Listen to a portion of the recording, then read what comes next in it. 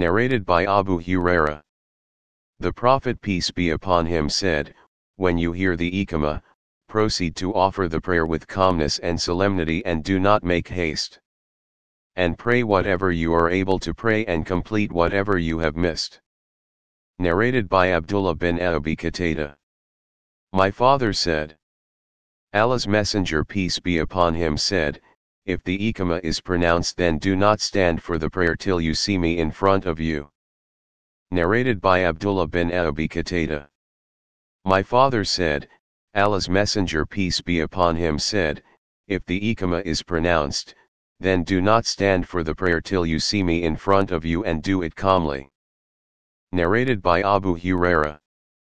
Allah's Messenger peace be upon him went out of the mosque when the Iqamah had been pronounced and the rows straightened. The Prophet peace be upon him stood at his musalla, praying place, and we waited for the Prophet peace be upon him to begin the prayer with takbir. He left and asked us to remain in our places. We kept on standing till the Prophet returned and the water was trickling from his head for he had taken a bath of janaba. Narrated by Abu Huraira. Once Iqamah was pronounced and the people had straightened the rows, Allah's Messenger peace be upon him went forward to lead the prayer but he was junub, so he said, remain in your places.